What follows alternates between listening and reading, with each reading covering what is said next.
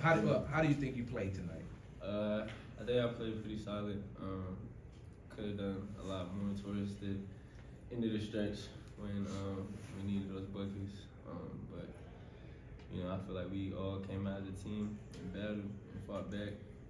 So I mean, that's the best we got for. There's a lot of that game. You're going back and forth with Ja. Are you feeling like you're just like right there on that very same level as you playing? Yeah, for sure. I mean, he's in year 4, right? I'm year 2, so I mean, I feel like I can compete with anybody out there. He said that he's hitting threes the way he was early and really on. When you shake your hands, so you know the rest of it. Can't do nothing. I mean, Ja's already a problem as it is. When he's hitting that jumper, all you could do is pray he miss. But yeah, that's what took the game to a whole nother level for Memphis. He started hitting them threes. I was trying to play under. Yeah, and he did his part knocking them down. In terms of your offensive arsenal, looking back a year ago, where do you feel more comfortable right now as an offensive player? I feel a lot stronger. You know, that was one of my biggest things this summer, was just locking on my body.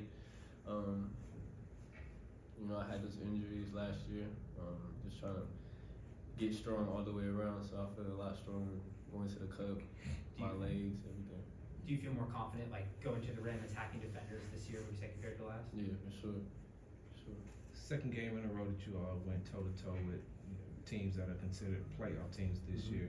Do you feel like you all are just right there ready to take that next step? Yeah, for sure. You know, one thing that we've been preaching, me and my training staff, is there's no losses with this team. You know, we're all in a rebuild right now.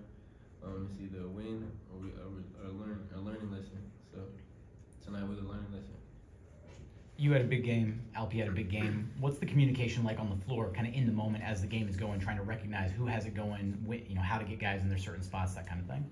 I think it just depends on the flow of the game. You know, whoever's going, we're gonna get them the ball. If not, we're gonna set it up so they can't get the ball, run offense through Scoop, point guard, or run it through me, and just figure out how we could get the high hand the ball.